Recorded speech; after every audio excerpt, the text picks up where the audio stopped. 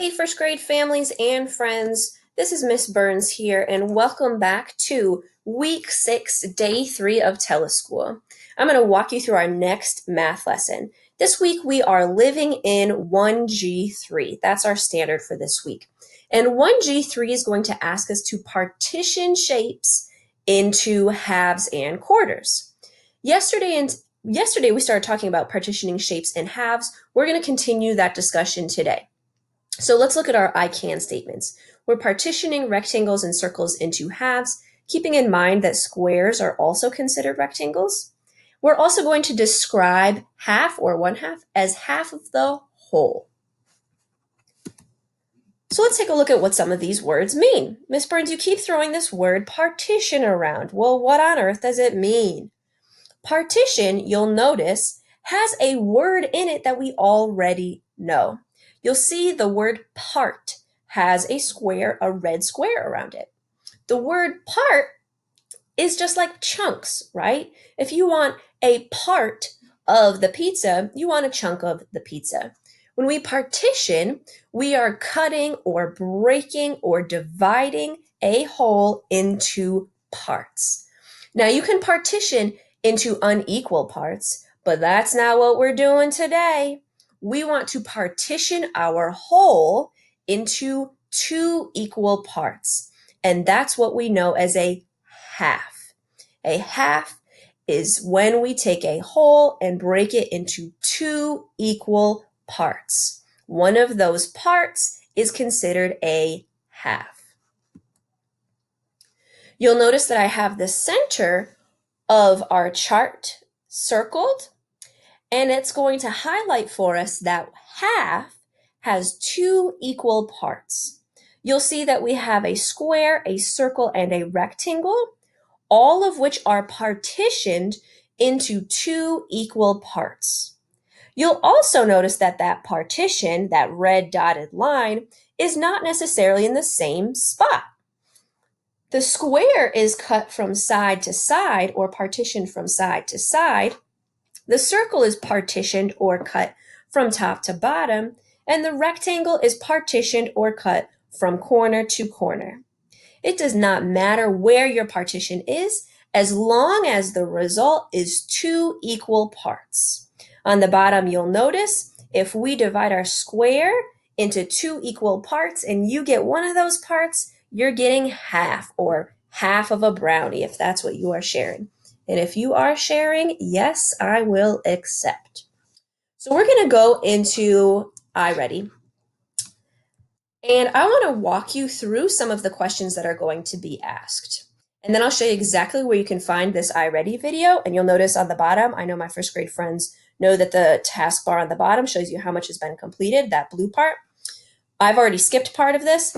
You can go back and re-watch some of the explanations for my iReady friends. So the first question is, how many halves are in a whole circle? Well, I know that half means that a whole is broken up into 2 equal parts. So you must need 2 halves to make a whole. Let's see.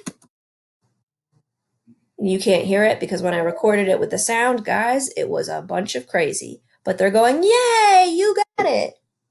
2 halves make a whole. Our next question.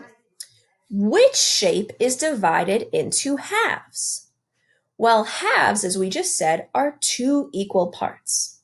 So automatically, I know I can get rid of this green rectangle because it's not even divided into 2 parts. It's divided or partitioned into 1, 2, 3, 4 parts. We call those quarters or fourths. Hold on to that thought for tomorrow. We'll start talking about fourths and quarters tomorrow. Then I've got the purple rectangle and the blue rectangle. Well, the purple rectangle is divided into 2 parts. The blue rectangle is also divided into 2 parts, but the blue rectangle is not divided or partitioned into 2 equal parts. These parts are unequal. One is much bigger than another.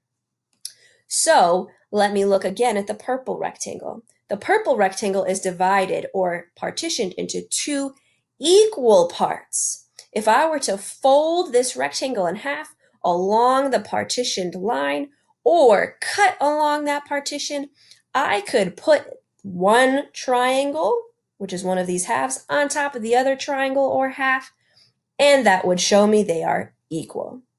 Two halves make a whole. I'm selecting my purple rectangle, which is divided into two halves to make my.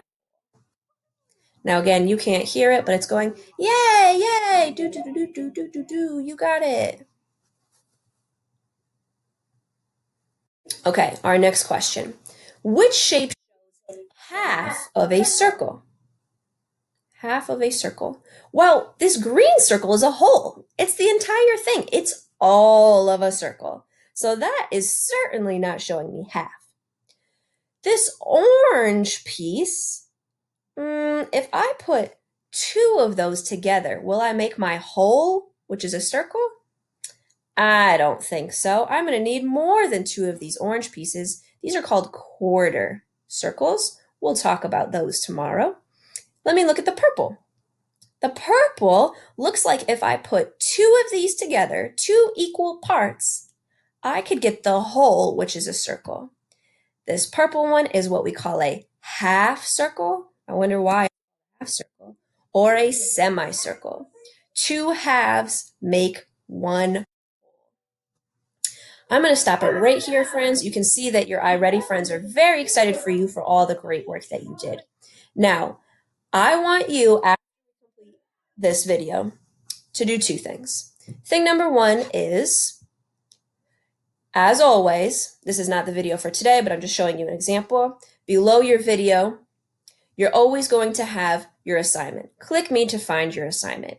That's where you can go to complete your Microsoft form, and that's where your teachers will find out whether you did your work and you get your credit for your work or not. But sometimes you're going to see this other button that says, need more help? Click me for an iReady video. If you need more help, that means there's an iReady video there waiting for you. If you click on that link, it's going to bring you to a Nearpod. I'm going to show you. This is not the video that we just saw, but let me just show you an example. It's going to open up Nearpod. Mr. Hollis, some of you guys know him. His name is going to pop up. If you want it to stay like Mr. Hollis, you can. Or hey, why don't we put my name in here? We're going to join the section, and then your iReady video is going to pop up for you. So if you're one of those friends who's working on a phone and is unable to access iReady because your phone won't let you, it will let you if you go through the Nearpod, okay? You could view a video and do the activities through the Nearpod link, okay?